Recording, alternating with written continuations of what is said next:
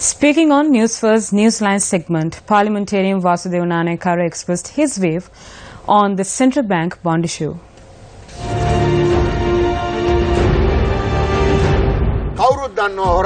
There is a strong public opinion that has developed within the country. Everyone knows who the thief is and who the thief's father is. Therefore, no one can cover this up. There is a strong public opinion calling for the resignation of the Prime Minister or for the President to remove the current Prime Minister and at least until the end of this investigation, appoint an acting Prime Minister.